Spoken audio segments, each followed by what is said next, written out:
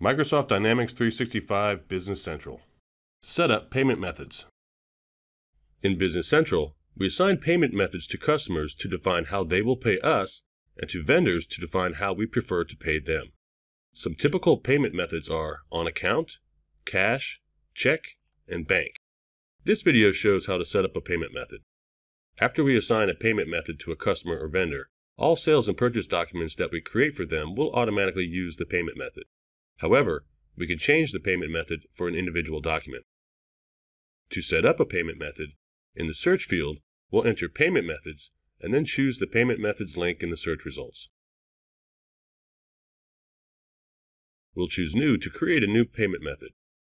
The two required fields are code and description.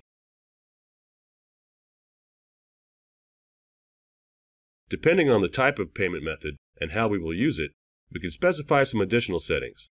Let's quickly walk through the options. The Balance Account Type field defines the account type, bank or general ledger account, of the balancing entry when we use this payment method.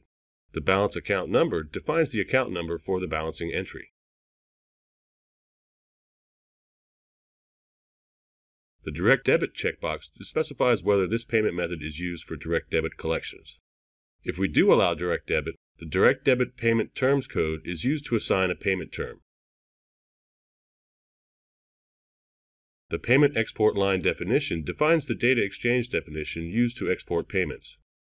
And finally, the Bank Data Conversion payment type is used when exporting payment transactions by using the Bank Data Conversion service. Now that we have a payment method, we can assign it to customers and vendors.